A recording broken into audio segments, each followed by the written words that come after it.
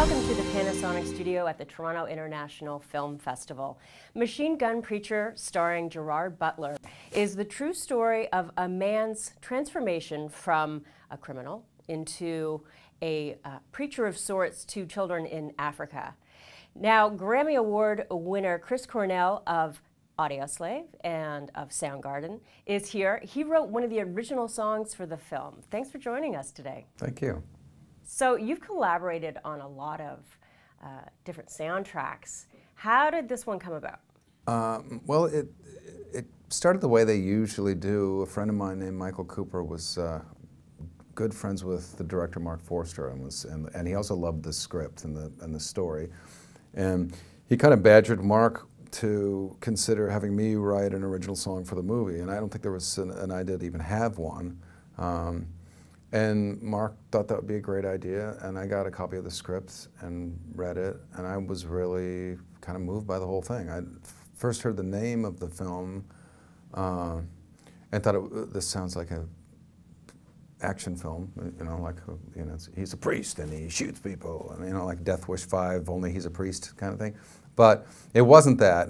And when I got into the script and then went online and started researching the story a little more, I was really moved by the story, and it's very unusual. And that was it. I was very motivated to do what I could to contribute to the film, and hopefully to Sam's charity as well.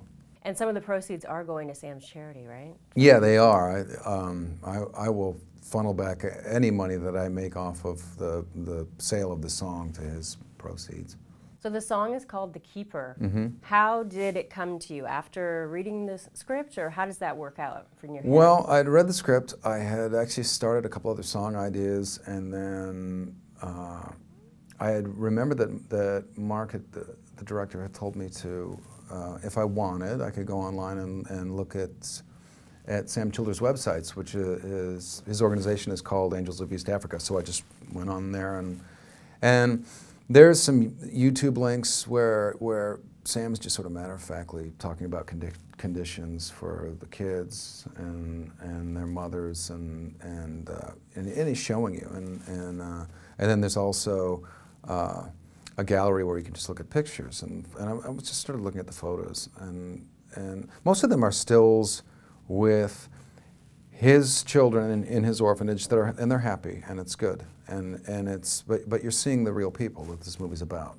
not actors or a movie, and that's what got The Keeper going. And then I just decided writing it from the perspective of a person that's put themselves out there and put their life on the line and their life sort of back at home on the back burner so that they can champion the lives of these little kids, and that's where The Keeper came from. Well, thank you so much. You're welcome. And remember to follow us on Twitter at Red Carpet Diary and Facebook to keep updated on all the interviews here in the Panasonic studio at the Toronto International Film Festival.